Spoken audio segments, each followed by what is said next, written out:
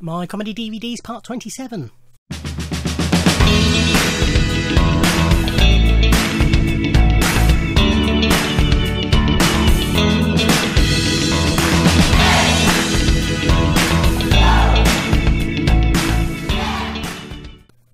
Ahoy hoy everybody, I'm on to part 27 of a look at my comedy DVDs. So as usual, stand-up, sketch shows, sitcoms, possibly some films, possibly some other comedy type bits. But yeah, let's see what we've got in this pile. So first up we've got Graham Norton at the Roundhouse Live. A fairly recent pickup. It was on my wish list for years and I finally bit the bullet on it for something like £1.20. So I enjoyed Graham Norton and his early chat shows.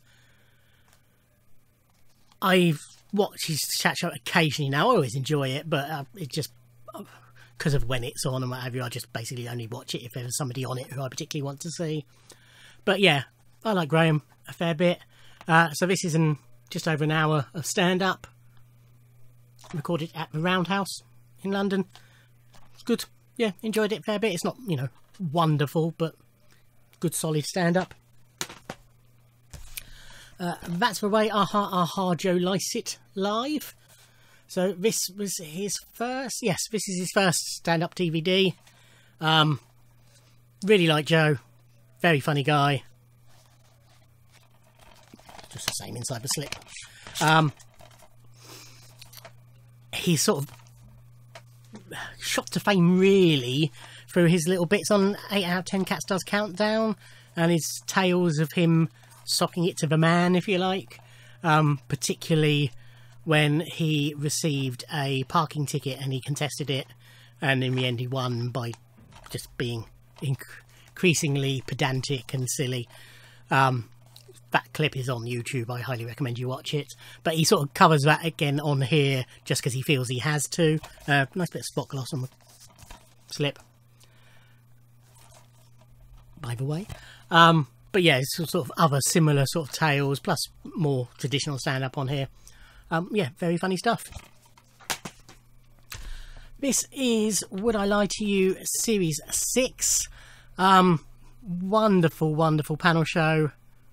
It's a bit of a strange release physically in that, and I'm just checking, only Series 4, 5 and 6 have been released, all of which I have.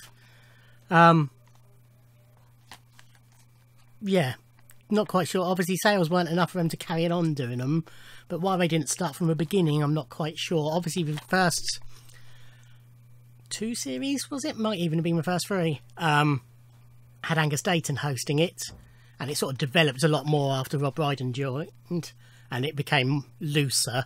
But there's a lot more games played in the early series than there are in the later ones. But yeah, just hilarious stuff if you're not familiar with it. Rob Brydon hosts, David Mitchell and Lee Mack are team captains. They have 2 celebrities on their team, and basically they have to tell stories and the opposing team have to guess whether they're true or not. It's basically it.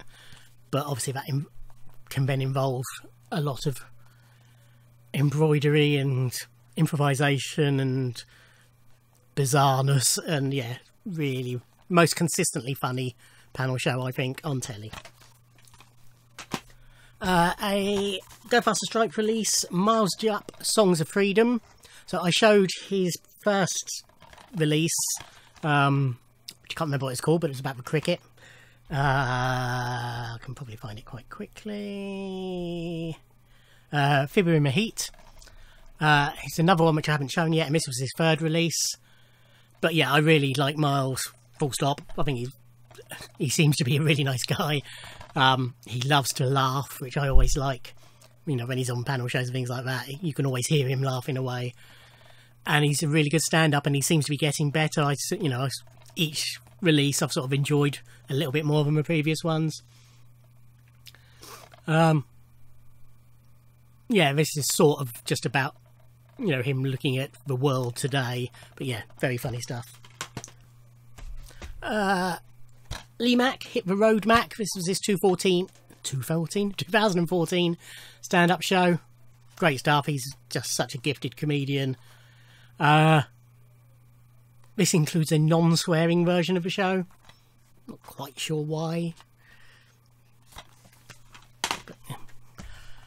I had previously shown a signed copy of Vic and Bob's House of Fools Series 1. This is a signed copy of Vic and Bob's House of Fools Series 2. Like the first, this was also through HMV using my Pure Points. That's the name that I was trying to think of in my last part. I was grateful that they managed to get signed copies of this one, having got the first one through them a year or two beforehand. But I love this sitcom. It is very silly. It is very Vic and Bob. If you don't get Vic and Bob, you won't enjoy this. But I do, and I love it. This is an audience with the goodies. So, on the night that they announced the big network box set of all the goodies shows, they also did a live event at the Leicester Square Theatre in London, entitled An Audience with the Goodies, where the three goodies were interviewed and then did a Q&A. I'm trying to remember which way round it is. Basically, only half of this is on the box set. I think it's the Stuart Lee section, which is the Q&A. No, it's not. No, the Q&A was the... Right. I'm pretty certain it's the Stuart Lee section, which was a straight interview section that is on the box set, but I might be wrong. But then Dick Fiddy, TV archivist, writer, bloke, did a Q&A section with them. Partly interview as well, but Q&A, and there were lots of celebrities in the audience who asked questions. But I had to sort of buy the separate release of this to get the full show, basically, because only half of it was on the box set. But yeah, insightful, funny, entertaining, and of course, the much missed Mr. Tim Brooke-Taylor. This is Tim Vine, Sunset to Milk, Idiot Live. Love Tim Vine. Saw this show live in Bournemouth. Absolutely hilarious. Just his usual stuff, but just brilliant for being so. Full of puns and silly props and songs, and yeah, loads of good extras on here as well. Great show. Romesh Ranganathan, Irrational Live. I like Romesh. I don't watch everything he's on because he's pretty much on everything now. Nice embossed slip for those who care about these things, and spot gloss on the back and the spine. No, not the spine, but on the back anyway. Got this out of curiosity. It's pretty good. You know, it made me laugh quite a lot. It's not one of the best stand-up DVDs I own. Not one I've felt the need to revisit yet, but I remember enjoying it a fair bit. Okay, this is Count Armstrong's Command performance, his greatest moments live on stage. Whatever tour this was, can't remember what year this was. But a copy I got him to sign one of the times I met him. To Martin, best wishes, Count Armstrong. He always signs in character. Although you meet Steve, you don't meet Count Armstrong. He always signs as Count Armstrong. Nice textured sleeve on this, with some nice spot gloss. But yeah, just hilarious stuff. One of his live tours. Steve Coogan Live, The Man Who Thinks He's It, with Live and Lewd. So these were both shows I had on VHS. So I grabbed this quite cheap to upgrade them to DVD. But two excellent shows. I think I prefer Live and Lewd. It's an earlier show, it's pre-Alan Partridge. But they're both very, very funny. Simon Pegg is in Man Who Thinks He's It. But yeah, just really funny stuff. This is Spike Milligan, I Told You I Was Ill. So this was a live tribute to Spike. I Told You I Was Ill was what he had put on his gravestone. So he died in 2002. When was this? 2003 this was released. I can't remember if the tribute was in 2002 or 2003, but it was a BBC tribute of a live show. Harry Enfield, Eddie Izzard, Terry Jones, Paul Merton, Michael Palin, Eric Sykes, Kathy Burke, Stephen Tompkinson, Cleo Lane and the John Dankworth Quintet, John Sargent, some recreations, some readings, some music, some clips, all sorts in there. Very entertaining. Nice tribute to a master. Covering his whole career. So back to Graham Norton, and this is So Graham Norton. So this was sort of a best of the Channel 4 chat show that sort of launched him. Really funny stuff, very rude. Lots of celebrities on here. Includes footage you've never seen on TV. Commentary as well. Long time since I've seen it, but it is a lot of fun. The Smell of Reeves and Mortimer, the complete collection. So this was their first BBC series. He's hesitating. Can you tell? 93, 95. Yeah, I think this was...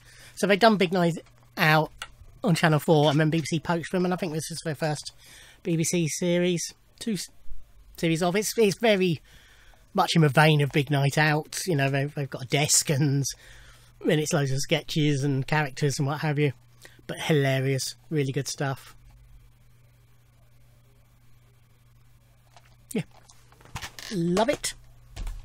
Again, if you don't get Vic and Bob, you won't enjoy it. But if you do, you'll love it. Sean Lock Live. Another great comedian. I've shown previous... Well, later, I think this was his first DVD. I've shown later releases by him as well. Lots of extras on here, including his Live at the Apollo sets and his documentary of the tour. But yeah, he's just a really strong stand-up, very funny. And finally, for this part, The Ruttles 2, Can't Buy Me Lunch. So this was the sequel to The Ruttles, which I've got. He says.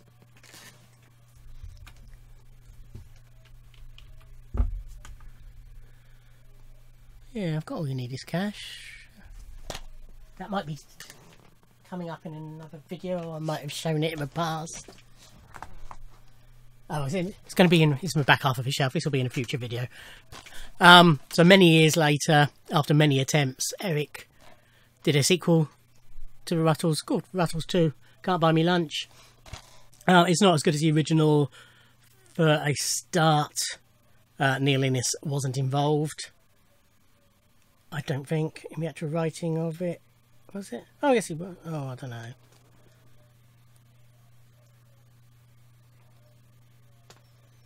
I didn't think he was, but he's credited all over it, so I might be misremembering. But yeah, it's very good. It's just not as good as the original. So the Ruttles were a band who are sort of the Beatles, if the Beatles didn't exist.